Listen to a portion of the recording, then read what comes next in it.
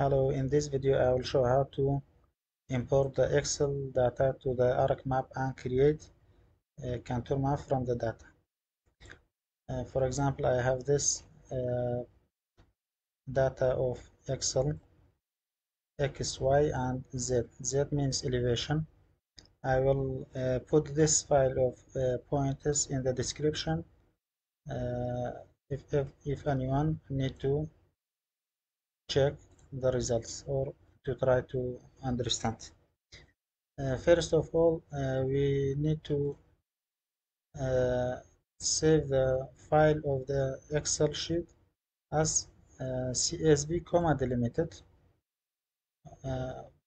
and the name of the file, for example, elevation, and save in desktop. Save. Yes.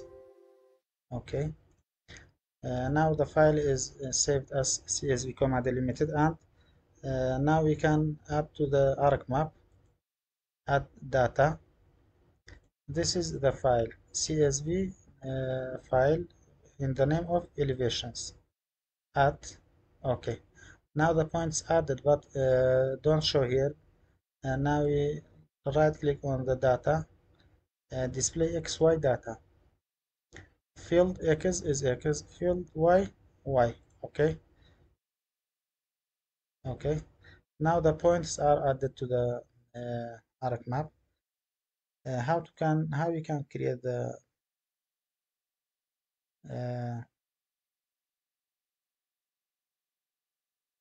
contour map from the spatial analysis tools. We select interpolation IDW. Okay, input point features. We select the points, and the Z value is very important. We should select the Z to create the contour map. Z.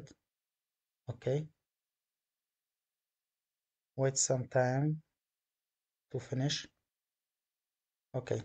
Now contour map was built from the identify. We can see here the elevation is 111 here, from here 109, from here 113, from here 104, and so on. And you can change the symbology of the contour map as you like.